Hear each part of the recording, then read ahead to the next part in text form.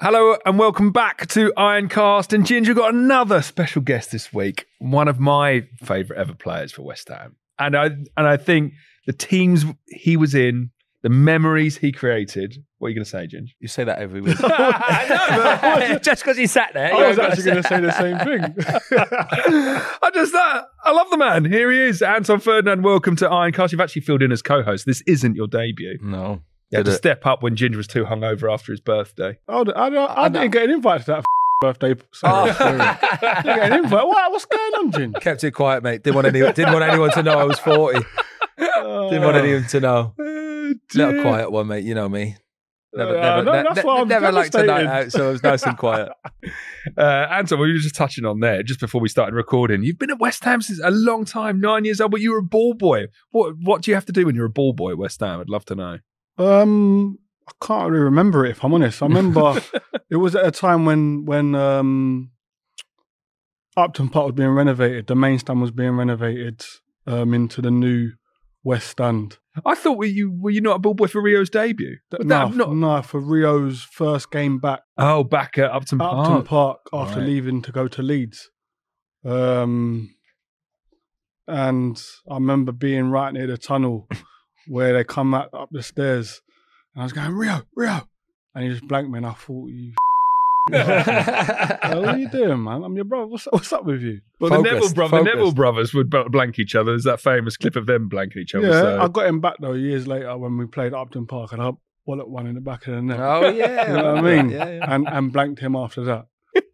But yeah, at that time, being young, being a West Ham fan, brother coming back to Upton Park, a lot of different emotions. Yeah, I bet. Was scared for him in terms of how the fans would receive him, and what effect that would have on me at the time. What did you say? He was 9? Was you young? No, I was older than that. I think I was about 15 at that time. I'd signed for West Ham when I was 9, but I was about 15 at the time. And the West Ham fans were brilliant with him, which gave me comfort. Happy. Yeah, it made me happy, gave me comfort. And then he scored. Did he? Yeah, he scored. He scored, but he didn't celebrate. Oh, nice. He didn't celebrate. And yeah, that was his only goal at Upton Park, by the way.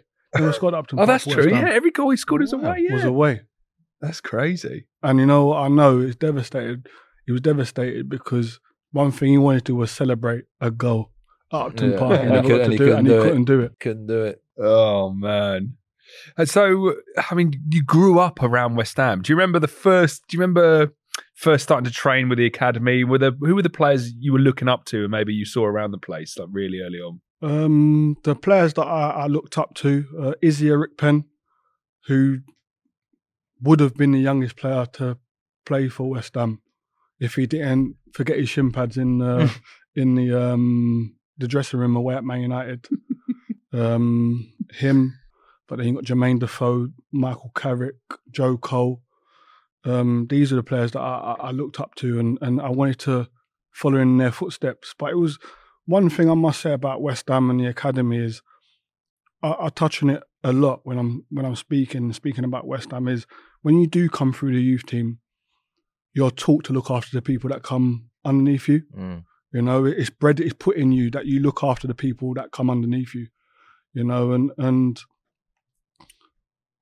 Joe Cole for sure done that with me and Jermaine Defoe more than the others. And it was an eye opener. My first time coming into the building and seeing these players train, and their dedication and discipline within. That's a bit of a matter because you must be mates with them now. Obviously, coming up and seeing them and to look up to them like that, and then all of a sudden you're in the same dressing room. It must be a mad feeling. Do you know what was crazy? What was different for me was I knew them all already because of Rio. Yeah, of course, yeah. Because of Rio, I was around the first team players because of Rio. I remember training with Rio in the youth team with Tony Carr when I was 13, 14. Like when you have a week off of school for half term, I'd go in and I'd train, do like the warm up with the youth team and stuff. So Joe Cole's about. They're all about. So I already knew them before I'd even come onto the staff, and before I started training in the first team, I already knew them, you know. And I remember my first training session with the first team. I was actually at Little Heath, and Tony Carr had come in to the dressing room and went, Anton, you've been asked to go back. And I was rushing back to get over. I was buzzing on the phone to my mum, going to train with the first team and all that type of stuff. And I got there, and when I got there, the nerves just started to hit me. They just started to set in. And I weren't really someone who got nervous, but I like going to train with the first team. This is what I've always wanted. But the nerves were, these guys are going to expect Rio because they've all played with him. Paolo Di Canio, Frederick Canute, you know, Joe, Cole, Michael Carrick, Defoe, they've all played with Rio. So like, I was thinking, they're expecting Rio. Like, what did they get? They got Anton. They got Anton. And I remember the first thing that happened, we were playing a game and I got the ball off the goalkeeper and I was being shut down by Freddie Canute and Jermaine Defoe. And I went to go back towards goal and I crossed between the two of them and stepped out with the ball. And I swear, like, my shoulders went back. I was like, yep, they've seen Rio. Like, you know, and then played the ball. And I remember Glenn Roeder going, that's why he's here. That's why he's here. You know, and my confidence just grew from there. And I was talking about it before about Paolo Di Canio. I remember in my first training session, obviously I'd watched him for years as a West Ham fan. And I'm training with him and we all know about the way he chops. You know, he'd fake a shot and chop or fake a cross and chop. So I knew it was coming. Still can't stop it. But I just couldn't stop it.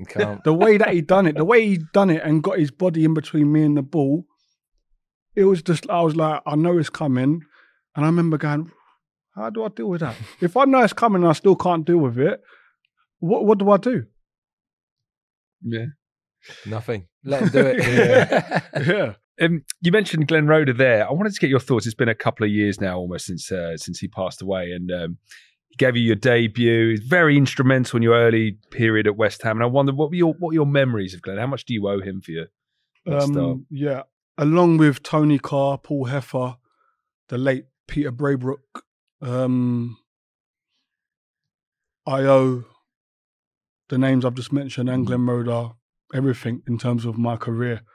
Glenn Roeder, they all played a part in my early days, making me ready to be a West Ham player. But Glenn Roeder taught me things that have taken me through football for my whole career. I remember him saying, there are two bits of advice he said to me. He said, Anton, the reason why you're training with the first team is because of the first impression I had of you. And I asked him, I said, what was that? He said, I was watching a youth team game at Chadder Leaf and it was windy. He was playing against Everton. It was really windy and the ball went up in the air. And I was on the edge of the box and the ball rebounded off somebody and spun up into the air. And I went up to header it. And instead of clearing it, I let it hit the back of my head and go into the keeper's hands and show some composure. And he went, that was my first impression of you. And that stuck with me. And that's why you're now training with the first team. Because I knew you was going to be the next one because of you showed me something that I've not seen in any of the others. Quite and he said, as well. He said, first impressions in football are one of the most important, if not the most important. And he said also, when you're on the ball, because you like the ball at your feet, the first pass you see 9 times out of 10 is the right one to play it. Even if it is a 5-yard pass, because it changes the picture. And that stuck with me throughout my whole career. Why was my first thought of a pass into the stand? I'm not slightly different player to Rio and Anton. I'm not having it. I'm not having it. That's not you, bro. I'm not having it. I used to shout to Gabs, like say I'd made a clearance and it's gone in the stand. I'd go, don't worry, Gabs, they can't score out there.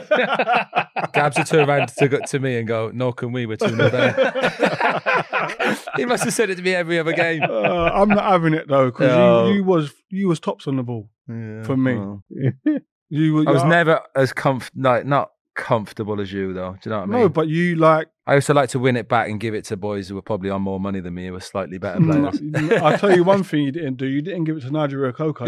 You moved him out of the way and said, I'll do it. No, I said give it to the good players. But do you know what I mean? Yeah, That's like, I think you're doing yourself a disjustice. No. I think your ball into the front man was good. Mm. You know, the balls that every centre-back needed, you had them in your locker. I would say. I had it in the locker, just didn't happen too often. Just didn't come out of the locker. And so, the relationship with your brother, I wondered, was it an advantage to have Rio as a brother, or actually does it bring a whole new load of pressure on, and are you expected to model your game on him? Does it, was it helpful or was it unhelpful? It was both. The pressure was at times was unbearable at times, and it didn't help. The boys calling me Frio. So I've heard about this. Well, explain Frio. Frio or Rio's brother. Yeah, I call him Rio's brother or Frio. I heard that's because if Frio or Rio's brother. I heard Frio was that if Rio had an outfit on, 3 weeks later you had that's on. where it is. Or a haircut. I done it 3 weeks later. But it was more like it was a bit of both. The pressure, obviously, him coming through at West Ham and then me coming through at West Ham. And I've always said, when people watch me, I had 5-10 minutes to do something that I liken me to him. Otherwise, I was rubbish because I was compared to him, and that's just the pressure of having someone who's your brother, who arguably is probably the best around that time in the same position as what I played and what we played. Yeah. But also it was a help, because when I was playing against players that he played against, I could ring them and say, how did you cope with them? Like, what did you do? What do you think I need to do? The only time he didn't ask that question was when we was playing Man United. That was the only time. Really? But I must say the West Ham fans were brilliant with me in terms of my early years coming through. My debut, making a mistake for the first goal in 2 minutes live on Sky, and hearing the fans behind the goal going, who the like, this ain't a Ferdinand. He's And I could hear it, and David James doing the same. You shouldn't even be here. What, David James was saying that? He caned me. Really? He caned me. He denies it, but he caned me. I'm telling you, he caned me. But the West Ham fans after that, they gave me time, they gave me opportunity, and really got how old was behind you, me. debut? 18, I was. 18, yeah. I was on the bench when I was 17, away at Man United, first time I was ever on the bench. And I ran the first team from 17 and trained with the first team at 17, but my actual debut was 18. A high pressure game, live on Sky, first game of the season after being relegated.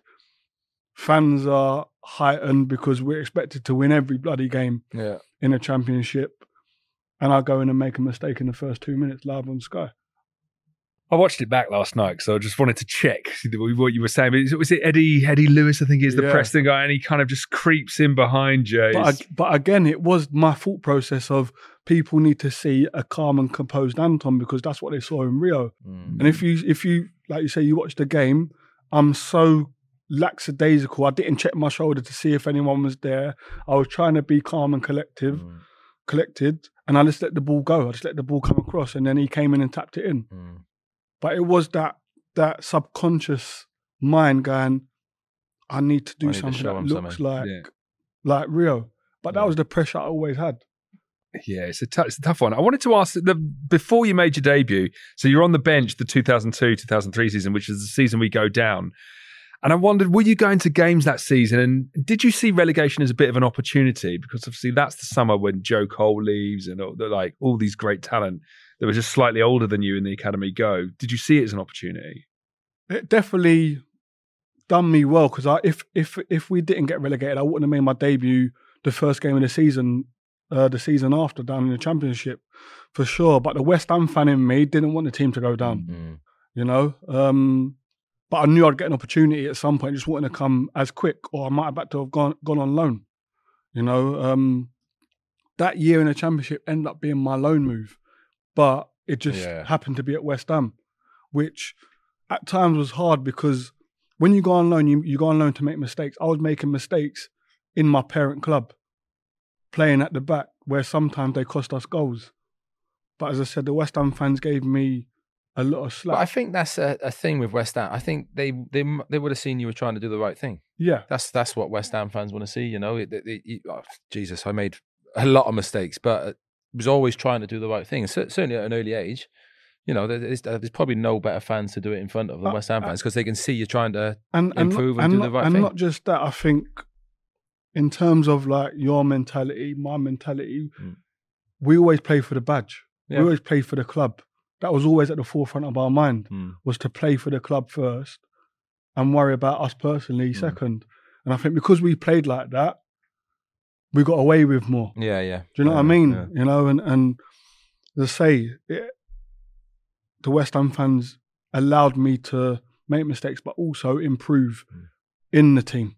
Yeah. You actually managed by Sir Trevor Brooking during your debut season. I wonder, what was he like around the training room? What was he like a legend like that around the place? He was brilliant. He played me everywhere but centre-back. No, but he played me. I remember coming to Ninia Park. I remember. And I played right side of a three-man midfield. I remember. You know, and in the 3-3 draw. Yeah. Earnshaw hat-trick, Defoe hat-trick. Yeah. You know, I certainly remember the Defoe hat-trick. But he played me right side of a 3, he played me left side of a 3. He played me in most positions rather than like as a defensive player. And I remember him like collaring me and saying, the reason why I'm playing there because you got the attributes to do it. You can do it. And hearing that from Sir Trevor Brooking, you know, I felt flipping 20 foot tall. You know, and again, he say to me, don't worry about mistakes. I made mistakes when I played. It's how you deal with a mistake and how you go on. And to hear that from Trevor Brooking, especially as a West Ham fan, you know, was fantastic for me. Yeah. Any listeners of this podcast know I love to do a little bit of sliding doors. And you mentioned Jermaine Defoe there. That first half of your debut season, he's just unreal. Scores the equaliser at Preston. And he's just unplayable. And I wondered, what would have happened if we'd have kept him for the whole season? Because he was such a natural goal scorer. He was so much better than that level as the rest of his career proved. Do you think would we go up that first season if Defoe sticks around? Yeah, I think we do. I think we go up. I think the goals that he scores, you know, and especially in big games, you know, and he had an ability, especially when we went down and we saw it in that first part of the season, where he could grab the game by the scruff of the neck and a chance will come and you know if it falls to him, it's a goal. You know, and I'm not saying Dave Connolly didn't have that, because he did, but Defoe just had something different, you know. Defoe could create a goal out of nothing. You could play a ball into him and he could do something, short backlift, bang, goal. It just seemed like he hit the ball so like clean. We spoke to Dino about it as well on the last one. He by the time you're trying to close him down, he seemed to have taken the shot straight away, didn't he? Yeah. JD? And it was just, he had an unreal knack of hitting the ball so early. And you know what he had as well? He used to sometimes he would wait for you to come and block it and shoot back through your legs. You know, like as defenders, we go to block the ball.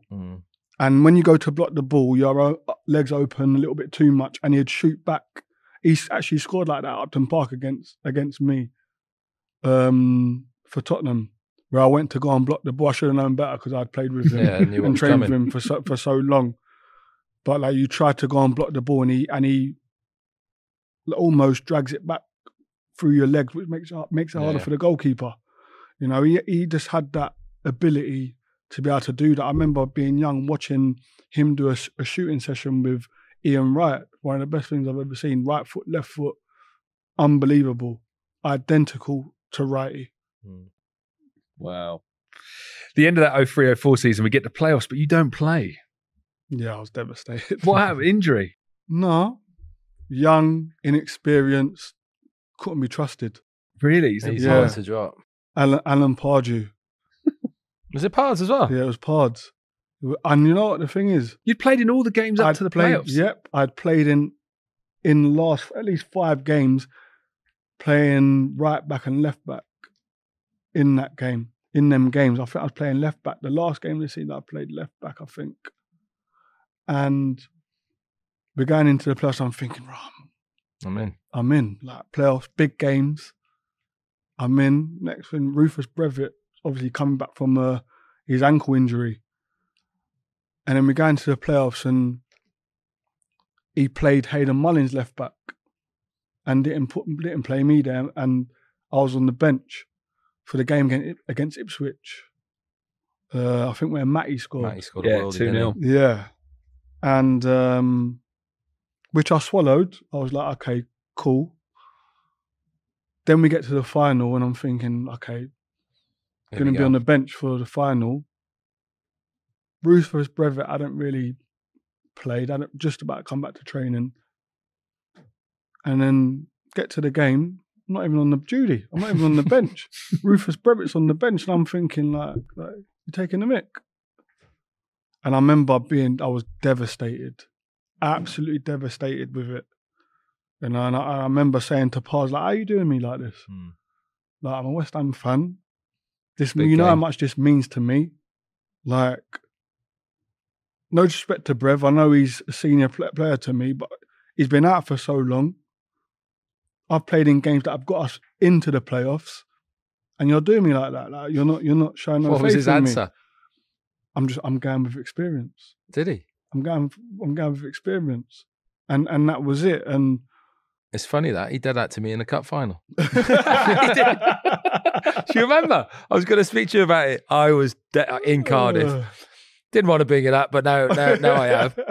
You played right back semi-final. Me, Gabs, and then the final he pushed you next to Gabs and played Scaloni, didn't he? Yeah, Devo. That worked out well, didn't it? Clearly got a knack of doing that to people, Pards, in finals. But he learns his lesson. A year later, you're in the playoff team. And we go all the way to Cardiff. And it's one of those games that, again, one of the high points of being a West Ham fan, that victory over Preston in the Millennium Stadium. But in all this glory we've had since, it kind of gets lost in the shuffle a little bit. But what an experience, what a day that was against Preston. Yeah, that day was unbelievable. Up there, one of the best days in my West Ham career. Ginge will know I love a celebration. I love it. I love it. I love being out on the pitch. I love interacting with the fans, having a dance, having a sing and all that. I love it. And to get to do that and be one of the reasons why the fans are so happy and singing and chanting, like it was unbelievable. I just remember in the build up to that game, everyone was talking about David Nugent, how good he had been. And in my head, I'm going to shut them up. Like, I could tell. He ain't getting a kick in this game. I'm going to shut him up. Like, they're going to be talking about me after. I'm not talking about him no more. And I remember going into that game and I remember saying it to him while we were out on the pitch, like being brazen. You know the way I was. Yeah, love the chat. I know he did like a chat. Like, I would like, they're not going to be talking about you after this. I love it. And obviously we go on to win the game, Bobby's and well with the goal. And I couldn't wait for the final whistle just to start celebrating. Exactly. Just so I could have a dance and have a celebration. I had brothers and sisters on my feet. I had blisters all over the shop from my boots. But I took them off, I threw them in the stand and I was away. If you look at pictures, I've got like tape underneath my foot where I had blisters and I didn't have time to get stuff put on them at half time. So I had to play with them. Taped them up. I just taped them up and played with them in the second half. And yeah, it's one of the best days of my life. Singing, it's like standing there singing "I'm Forever Blowing Bubbles," like what we saw with the Conference League final. You know, people standing in front. But this was to get promoted, and it was just unbelievable. Yeah, I mean, it's such an important day in West Ham's history because we'd been through so much hardship, sold so many good players, financially bang in trouble. But because of that day and that victory, back in the Premier League and able to sign huge players like the Ginger Pele, James Collins, bringing in the budget. Just before I go to Ginge, the biggest thing was, see, being a West Ham fan, it wasn't just about the football to me. And I've been here since I was 9, so it was people that I was with every day at the training ground. Shirley the cook, You know, the kitmen, Eddie, Pete. You know, it was about them. Like, I knew the club was in financial difficulty, and if we didn't go up that year, obviously the balloon payments were stopping that year, and a lot of people were going to be surplus to requirements. And as a player and a fan, I almost took that on, you know, and used that as motivation. We need to win this game because there's people like Jimmy Frith, Shirley the cook, who are relying on us to get promoted, and all of that came out at the end. I think it was on the pitch for like hour and a half after the game, celebrating, having a dance up. I wouldn't hear that long, but I talk about it all the time. I think as soon as I came into West Ham, I had that feeling that I'd been here forever. It's just the way the boys in the dressing room, and I certainly had the same feeling in 2007 when we stayed up. Because when you're coming up or when you're going down, you know, all the press and that will talk about the team, the players, the manager, what's happening, but when you've got a love for a football club or where you're working, you think about, as Anton's mentioned, Shirley, you know, all the kit men. Do you know what I mean? It's such a huge effect that people don't see. And I think that was the beauty of our team when I came into it the following year, that when we were at Chadwell Heath, it was everyone in it together. It was like us against the world sort of mentality, wasn't it? And that comes from the history of the football club and what was going on at the training ground. But that feeling, I think, for me, coming from South Wales into this football club is being ingrained in me from the history of the football club, I suppose. The momentum of that win carries us, I think, because the next season, Pards first in the Premier League, I mean, set the world alight. Like the FA Cup final, all that good stuff. Can I, the very start of that season I signed, can you remember the number? Can you remember it? I've never spoke to you about this, and I'm thinking, I don't know if he remembers this, because we never spoke at the time, did we? No. So anyway, me and Gabs come in. It's that summer, pre-season. Pars gives Gabs 4, me 5. So I'm thinking, you know, quite like the number 5. Lovely. Yeah, it's the first 11. You were 15. 15 I was. Same as Rio, was it? Yeah. We are 15. So it was all cut. We had a week. No, it might have been earlier than that. We had a couple of days. Yossi Benayoun comes in, wants 15. So obviously new signing. Anton gives him 15. Anton has my number 5. Do you know what? I was like, hang on a minute, what's going on here? But then I got 19 and it became iconic. Yeah, well, I don't know about that, but I had it for a long time. But we never spoke about that. I was thinking, has Anton gone and seen Pards here and like demanded number 5? No. Or is it just... Do you know what happened, right?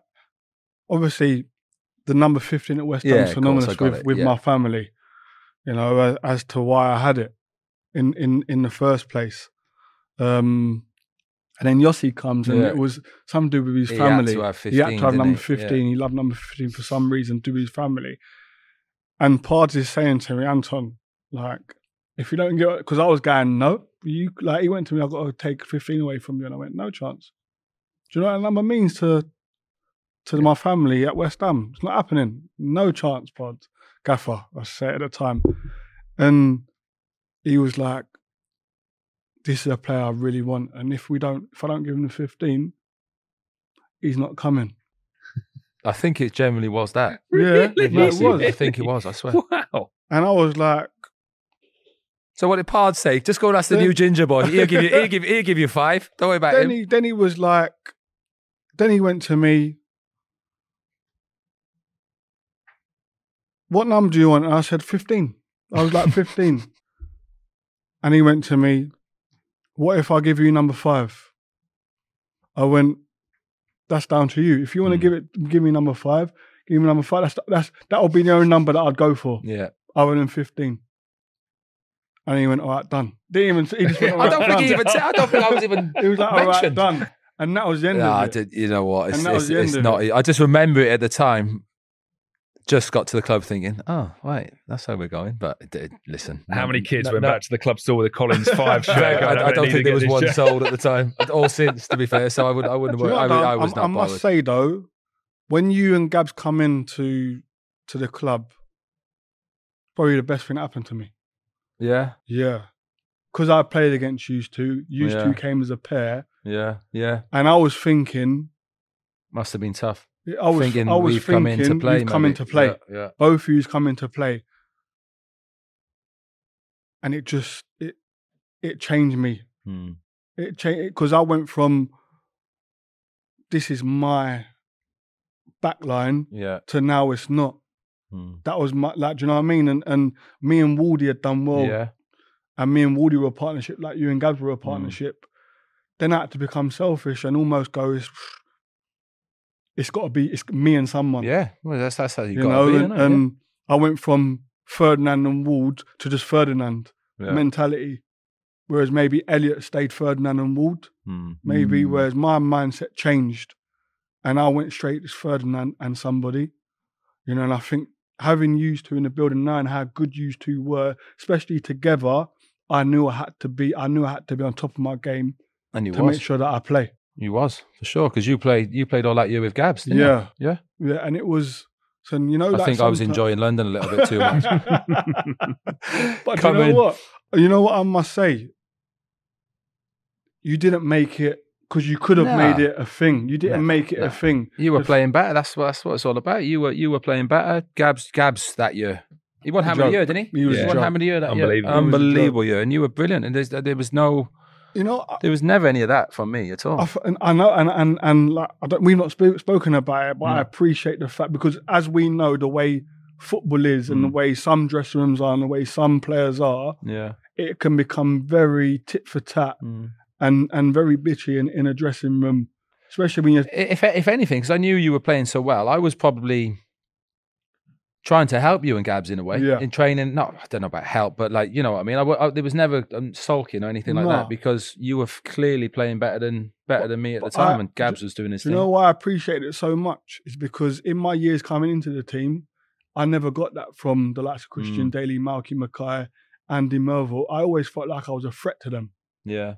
Do you know what I mean? So like sometimes, Christian Daly not so much, but Malky Mackay for sure, at times, I'd have the ball and he wouldn't tell me man on. And I'd get caught. Do you know what I mean? So to go from that as a young kid to now being a prominent member of the back line, to having someone like Ginge come in, and I'm thinking, I've got to step my game up, otherwise I'm not going to play. And it's my dream to play in the Premier League, and I've got the opportunity, but I may not play now. To not have that, we had a rivalry, but it was never personal. No, never. You know, and when anyone went into the team, it wasn't a case of, I wish them bad, or there was none of that. But we speak about, like whenever we're together, we speak about that team at that time, though. There was none of that. And it didn't, well, there might have been, but certainly from me, because you speak about that team, that's sort of like the love affair with that sort of... Fans loved that era, because, you know, we were all young, good lads, and doing our thing. I didn't get any of that at all in any dressing room. I think I've been at West Ham. If I wasn't playing, I would train every day like it was a game. Do you know what I mean? There was no sort of like hanging back or like sticking Anton a bad pass because he's playing. There was none of that in that dressing room. And I mentioned it before. It was like going into training, helping your mates, and training, doing the best job in the world with your best mates. And that was that whole time. And everything I was, even if I wasn't playing, I wasn't going to do anything to Anton to maybe he wasn't going to play. I'd, if anything, like, try and help you out with me. And that was the same. Maybe I did play sometimes and you weren't. I didn't, 100%. Never felt any... It was never, ever, like even the FA Cup final. Do you think I wanted to play right back? No, I didn't. No. I'd played the whole season centre back and was playing well. I didn't want to play right back. I didn't. But it wasn't a case of why am I not playing right? Why am I not playing centre back? Yeah. Do you know what I mean? Why am I not playing centre back? It wasn't like that. For me, it was about the team first, and what the gaffer picked on that day was the right choice. And it ended up being the right choice. It, like you say, it weren't one of those where I'm playing right back and I don't really want to play here because I didn't want to play there. So I'm going to flip in, bounce the ball into Ginge.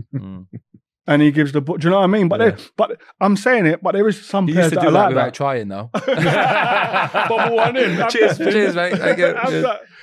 And then go, Ginge, come on. Waving your arms about. Was there an element in that first season of the Premier League where you're thinking, I want to show everyone I belong at this level? Like, 100%. Yeah. 100%. And I believe I'd done that.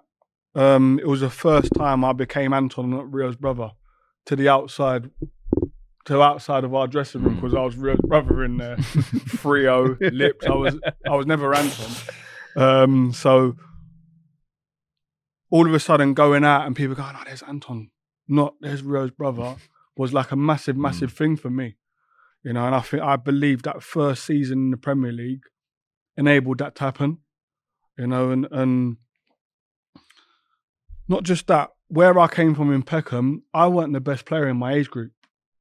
You know, but I was the one who made it. So I was also representing my friends who should have been playing in the Premier League because they were better than me, but they wasn't. And I was. Yeah. So it's almost like I can't go to New Bar or I can't go to TGI Fridays in Leicester Square if we was going out in West End on a Saturday night.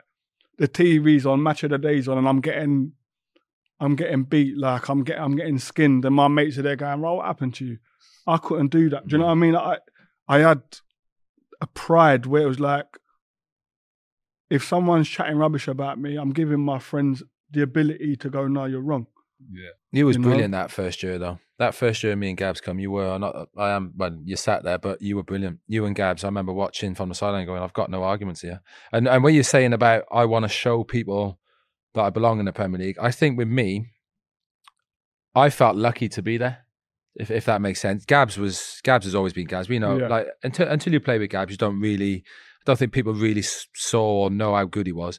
I felt like I had jumped on the back of Gabs' move a little bit. Really? Yeah. Like, you think most of the fee was Gabs and a little bit? I think, you know, this is probably the way I think, but I felt lucky to be almost a bit embarrassed a little bit as in my own ability to be, and that's just the way I felt for a lot of my career. So I think that's why I probably struggled a little bit that first year with you doing so well. So it's, yeah, the first year at West Ham, even though we were doing so well and it was a great dressing room, I was always in the back of my mind, always felt a little bit lucky, and Gabs was the man sort of thing. They've signed Gabs. So I think the first year, I think I probably only played 3-4 times. But do you know what, though? I think Pards was a smart man, you know. He's a smart manager.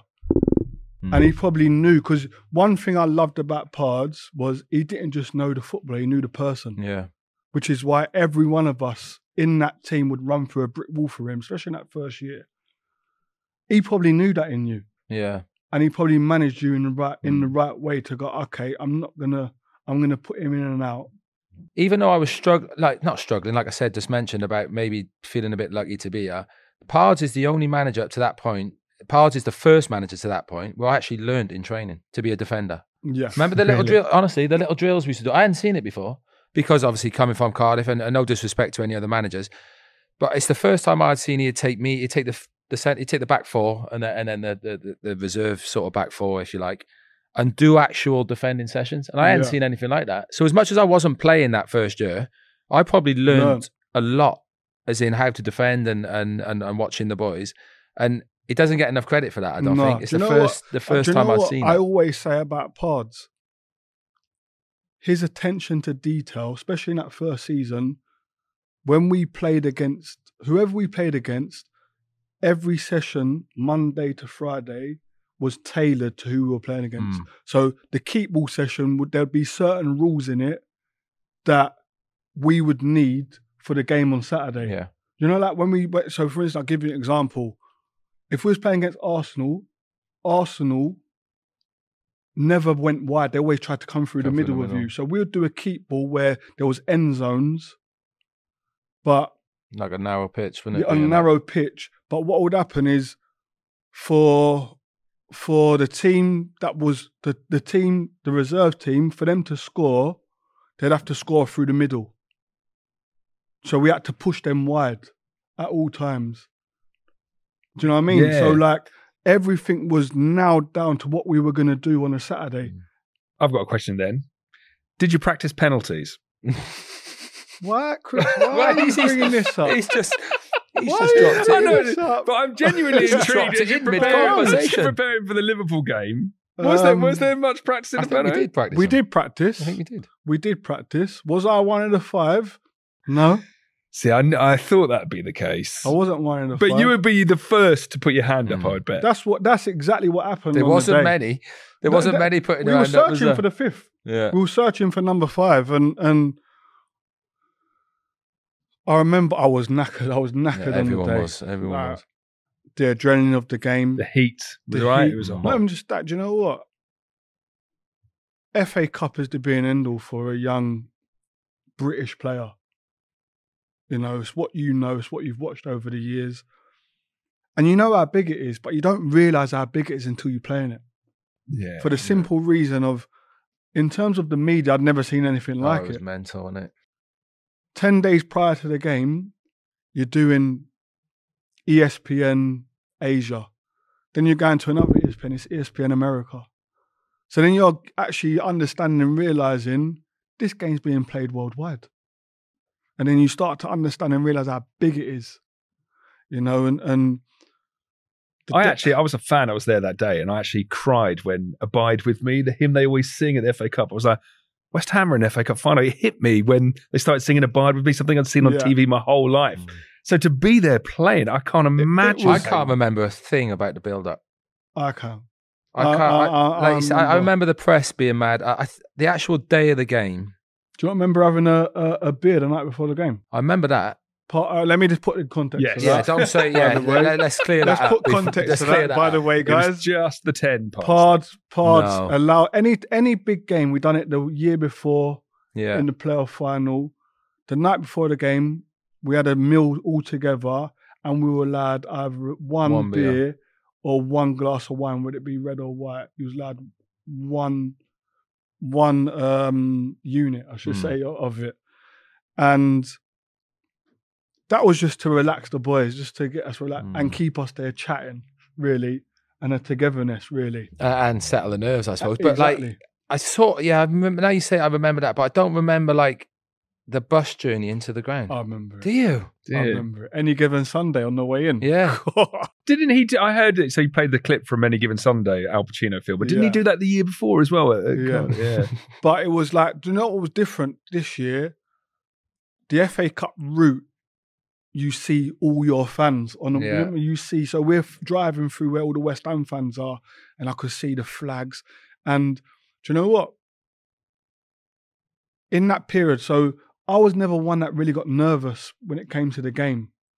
My nerves came before the game. So like pre-match meal, having to force food down because I felt nervous and I felt sick. And I'm forcing chicken, pasta because I know I need it. And it's all sitting here. And then getting on the bus, I'm still nervous.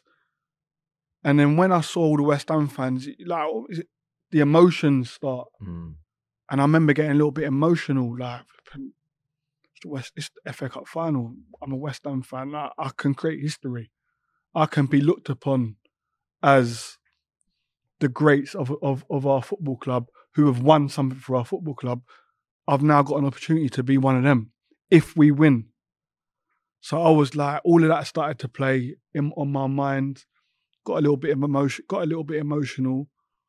Then we got to the game, got to the stadium, went and put my bag down, my wash bag and everything down. Saw obviously all the memorabilia with the FA Cup logo on it and the writing on it and everything. Went for a wee, and then the minute I went and stepped on the pitch, all my nerves went. I remember that all my nerves went because my game head went on. And then we get to the penalties, man. So tell me what happens. You get in the centre circle after extra time. We'd obviously had our 5, but players weren't on the pitch. Who would have been the 5? I can't really remember. I know Marlon would have been one of them. Marlon, Bobby. Bobby missed, didn't he? Yeah. There's only Ted who scored, wasn't it? Yeah. I can't. It was Anton, Bobby, Marlon, Ted, Conch. Yeah, it was only Ted who scored. Marlon didn't take one. Did he not? Marlon was off the pitch. He was off the pitch, But like, I remember, we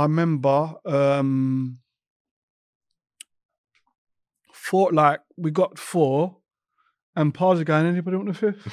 and I'm looking to the captain. Where's Nige? Surely Nige, captain's going to take responsibility here. Nige was like looking in the stand like that. Nige didn't want no part of it. None. And I remember like, Pards going like, we need 5. We need at least 5. And I just went, do you know what? Like, I'll have it. You know, I'm a West Ham fan. I should take the responsibility, being a youth product as well. And good enough to Confident, take one. yeah. Fuck, I'm good enough to take one. So yeah, I'll have number 5. You were number 4. Was I 4? Zamora, Okay. Zamora went first. Sheringham, Konchesky, Ferdinand. Who would have been 5th then? I don't know. I thought I was number 5. No, Okay, you thanks. said Number 4th. 4. It's Yeah, funny. I was the one that. Still the last one, I suppose. Like, isn't it? and Yeah, but we'd only scored 1. yeah, We'd only and scored I remember going up. I was confident going up, really confident going up to take the penalty. Put the ball down, knew what I wanted to do. What did you want to do? Score. Remember? yeah, score. Just see the net ripple. That's what I wanted to see. No, I knew where I wanted to go. I'd obviously visualized it and everything. Put the ball down, and it was silent when I put the ball down. No. And I remember remember Nokia, Yeah. the ringtone, kick, and I was like, Where's that come So from? I was like, and I swear I just like froze a bit. Then I'm stepping back and I'm going, right, the goal looks small. Because you know the penalty goal looks small. And then I just missed it. Did you change your mind at all? Did you change your mind at the last minute, or No. did you kind of end up going? Is it down the middle? I'm trying to remember. To the left. To the It was a left, poor yeah. penalty. There's no getting. And I always say it was a great save. And Pepe Reina had a good. He was Great good at record, penalties. didn't he? Good Yeah. record with penalties. Pepe Reina. But then obviously there's no rebounds because it was a penalty shootout. But the ball comes out and I try to rifle it with my left foot. Miss it. And it goes in the stand.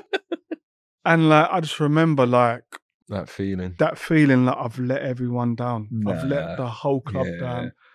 Everyone's travelled, paid big money to be here, and I it.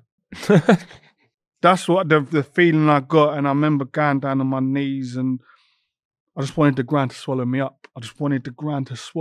And it was one of the worst days of my life as a footballer. Oh man. Was like missing a penalty. Yeah, I bet. You know what it was? You got to think as well, like I said earlier, being a West Ham fan, that was my opportunity to become and be known as one of the greats. Yeah.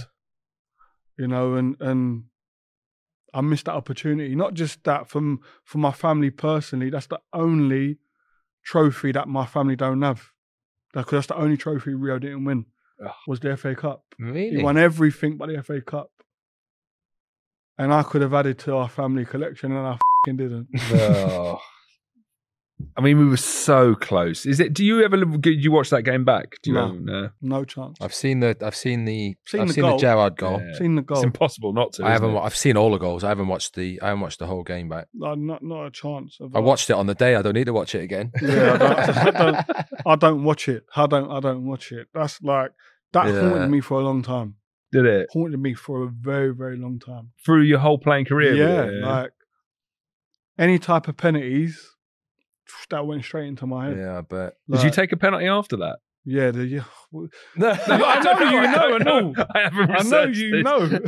What was the other The one? following year was for England. England, wasn't it? Yeah. Yeah, in the 21s in the Euros against Holland. Was that not about 13 or something? Was it that game? 13-12. Scored the first one. I'm buzzing. Yeah, like, You got to go again. and I had to go again. I hit the bar, didn't I? At the bar. Like, it was unbelievable. Like, unheard of. Like, who? So I remember that. I watched it on the telly. It was like 13 all. Everyone had taken, and they had to go back I round had to again. go back round. Like, and I hit the first one, put it in the back of the net, and I remember coming back, and I was going, Job yes. done. Job done, yeah. Like, I've and buried, I was actually saying the FA Cup finals out of my head. Yes, I'd done it. Yes, because obviously a lot of pressure on me because I'd missed the summer before in the FA Cup final. Then I'm thinking, right, it's come back. Was it getting like 2 or 3 before you're thinking, oh no, Yeah, I was thinking, oh no, I've got to take another one. Please make a save. Please make a save or Holland miss. Please, I don't want another one. Stepped up and I hit the bar. Yeah, remember it. Watched it on the telly. And like, Have you taken one since that? no, didn't take one again. Did not take one again. Oh, dear. And like, it was mental. Like, it's unheard of. 13-12 in a bloody penalty shootout. Oh man. I think we should lay the ghost to rest on Yeah, the yeah. penalties Yeah. and talk about 2007. Yeah. It's probably the only time I had a run of games playing next year. Me and you played the last bit, didn't we? Centre half. Yeah. The Great Escape. Great Escape. Yeah. Yeah, it was. We was in trouble March, wasn't we? We was that season. Yeah. From the start to probably when we played Charlton away and we got beat 4. And I was at fault for 3 out of the 4 goals. I was on the day. Me and you were playing. That's funny because I think I was at fault for 3 out of the 4 as well. I was, but I remember the week before I was Bent.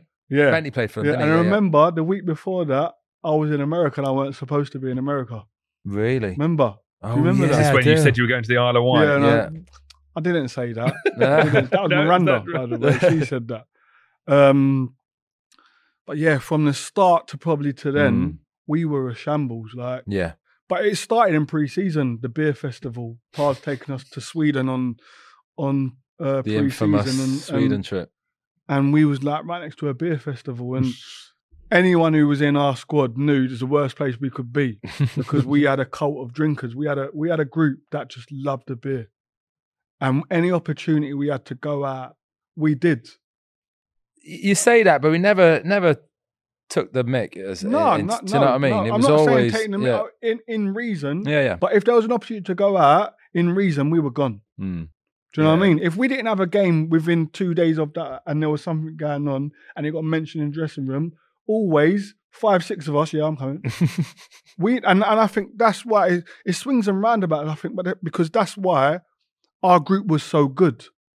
Because we done stuff off the pitch and on the pitch together. Do you know what I mean? And like the camaraderie within that squad, I've never seen anything like it. I think Ginge puts it perfectly. You're going to work every day with your mates, with your best mates.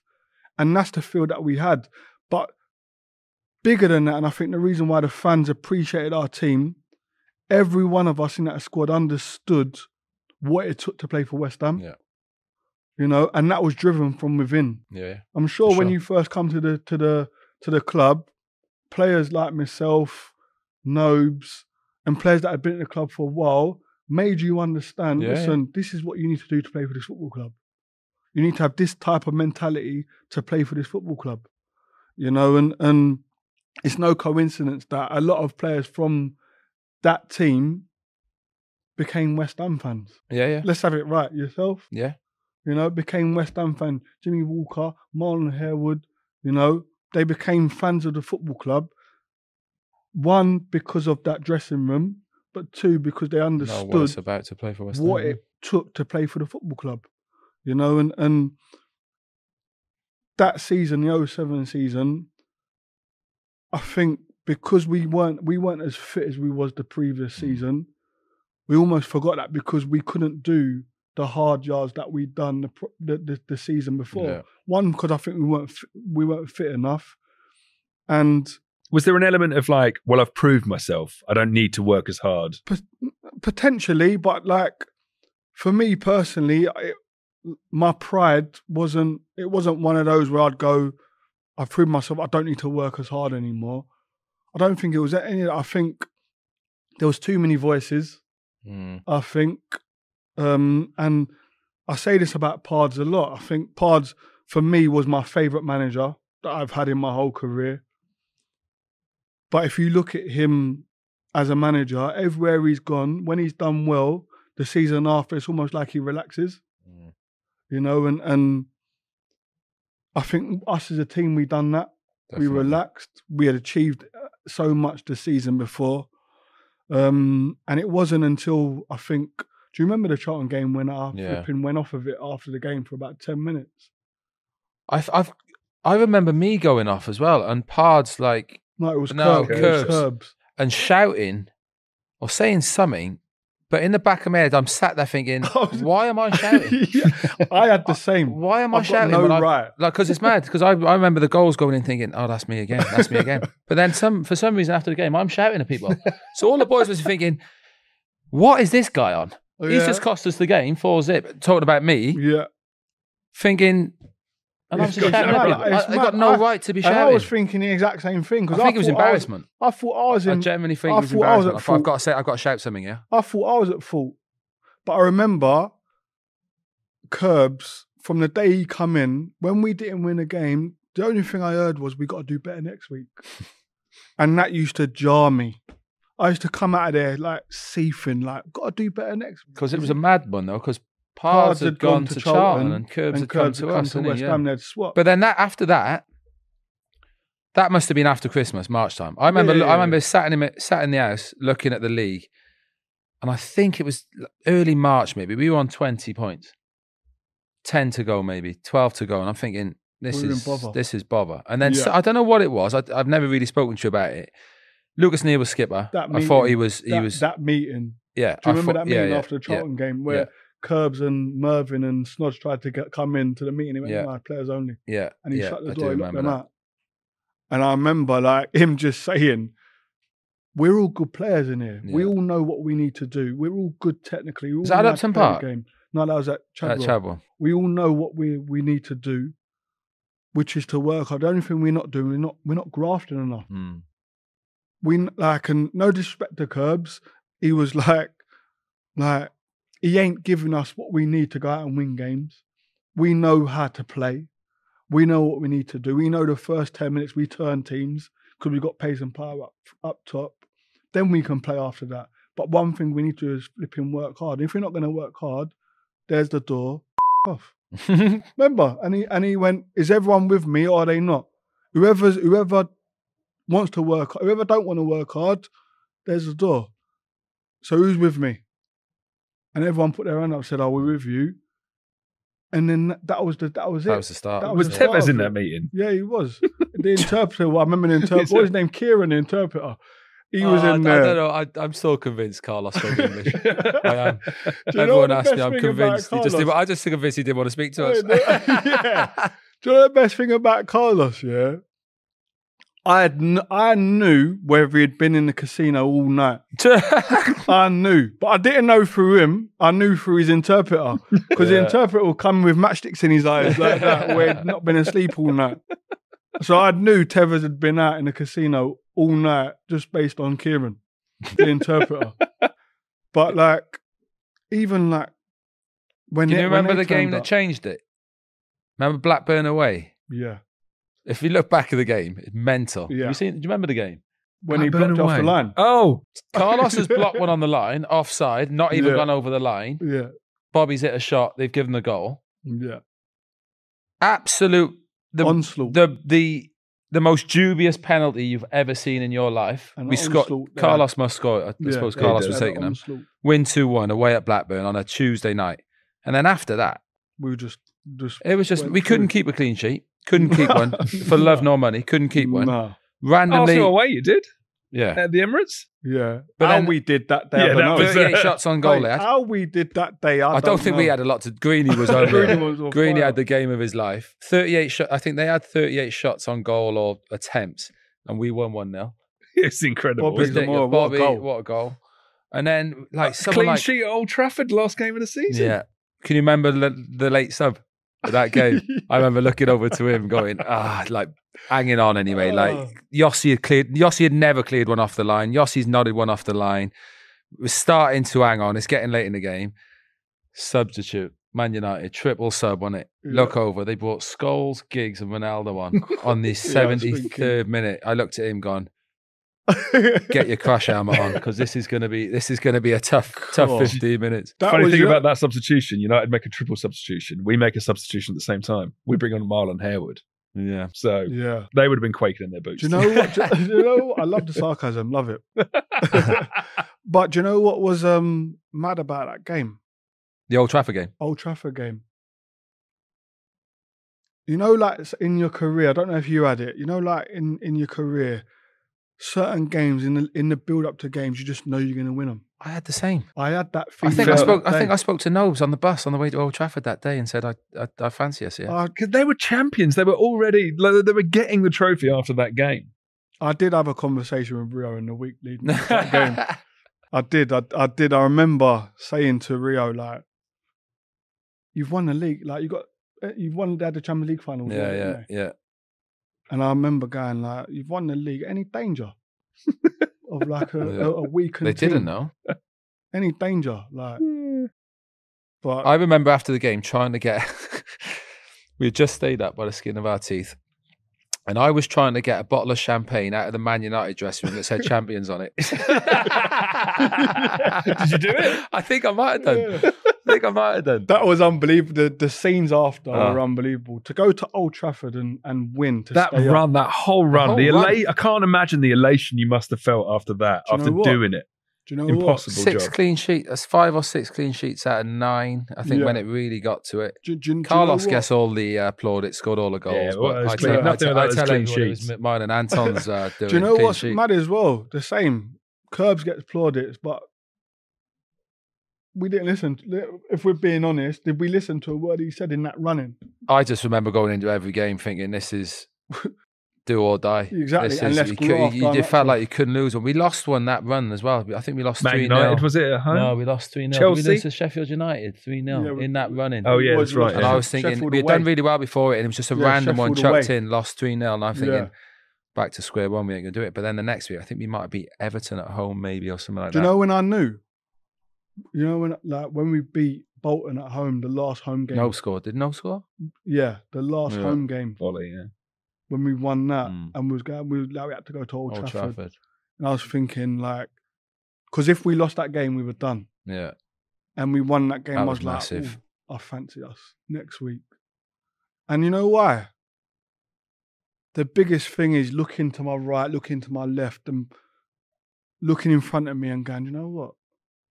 I'm playing with players. They're all doing it, yeah. Who, if we are in the trenches, which we are, these are the boys you'd want. And these are the boys I want to be in the trenches with.